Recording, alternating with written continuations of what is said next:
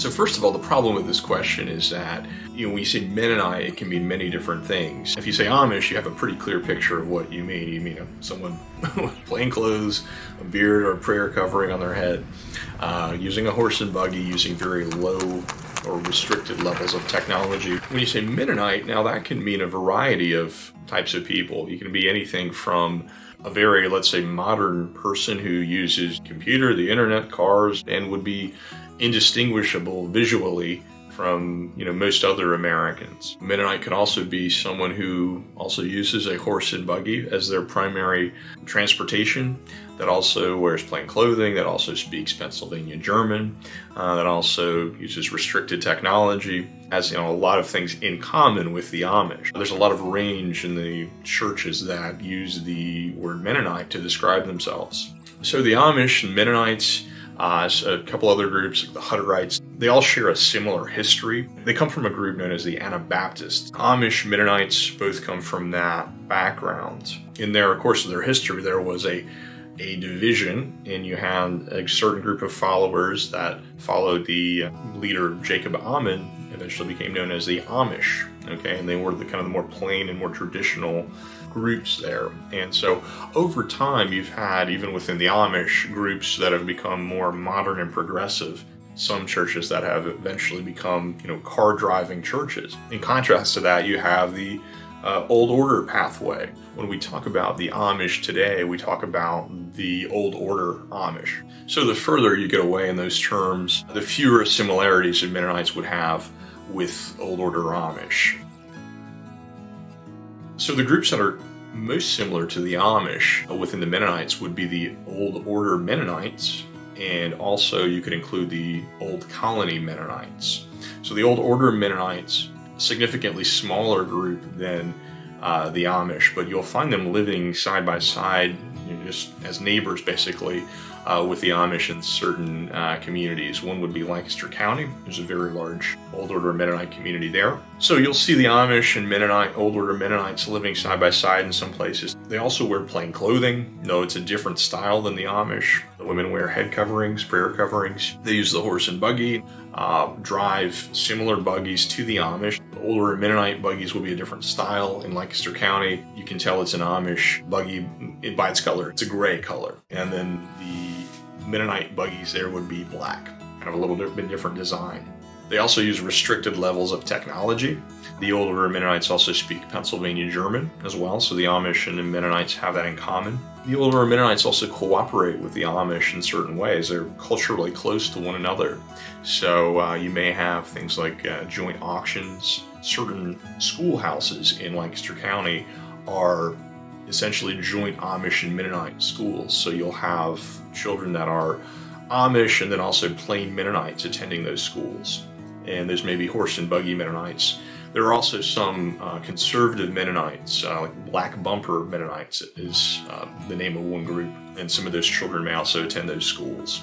You even have some shared cultural aspects in forms of recreation. Specifically, there is a game called Cornerball. That's a game that I had a chance to witness on one occasion, and it's basically kind of like a game of dodgeball, where you have two teams and they try to hit one another with kind of like a hard ball. I hear the ball can hurt pretty badly if you get hit. And it was Amish teams versus Mennonite teams, and there was quite a few spectators there, both Amish and Mennonite.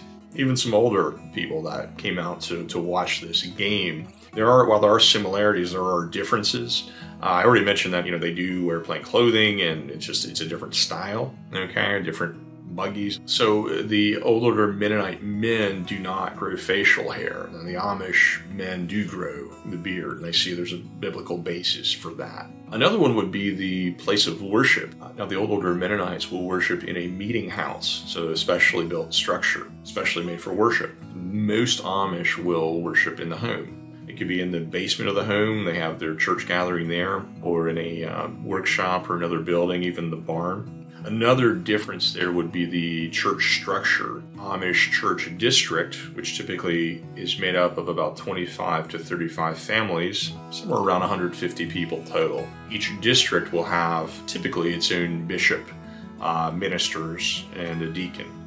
Within the Old Order of Mennonites, they have a lot fewer bishops. So you have more authority vested in fewer people in the Old Order of Mennonite churches.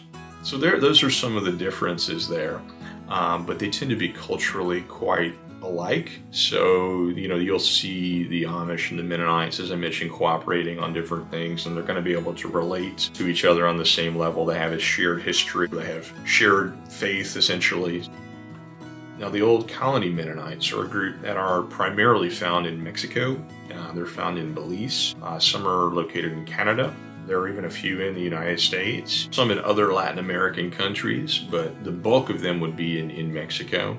This is a group which also uses highly restricted technology. They have differences in their style of plain clothing. They don't wear beards either. Some of the Old Colony Mennonites do permit and use automobiles, although some do use horse-drawn transport. So they also speak a different dialect of German. They often live in significant poverty as well. And there's been an interesting project where Amish from states like Ohio, Pennsylvania, other places have been going down to Mexico to help teach in Old Colony Mennonite schools there. There's been a long tradition of Amish doing that now for over 2 decades. So Old Order Mennonites, Old Colony Mennonites, these are two groups that have similarities with the Amish culturally, and also I would say probably mentality as well. So when you ask the question, what's the difference between the Amish and the Mennonites, I would say, well, what group of Mennonites are you talking about, right? The plainer the Mennonites, they're more similar to the Amish, okay, even in the very ways they live. But even some of the more conservative Mennonites that are car driving would feel like an affinity or a closeness to one another, and kind of a cultural similarity. Even though one would drive a car, they may still dress in plainer clothing and have plainer ways.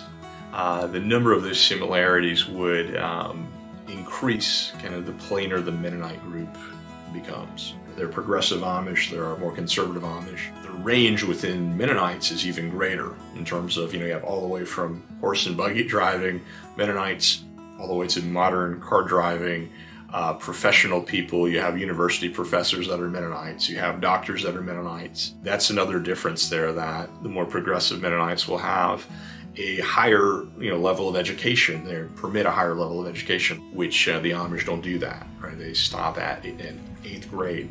I hope that answers that question. I do 2 videos per week. If you haven't already, just hit the subscribe button and that will keep you in the loop. Thanks for watching. Talk to you next time.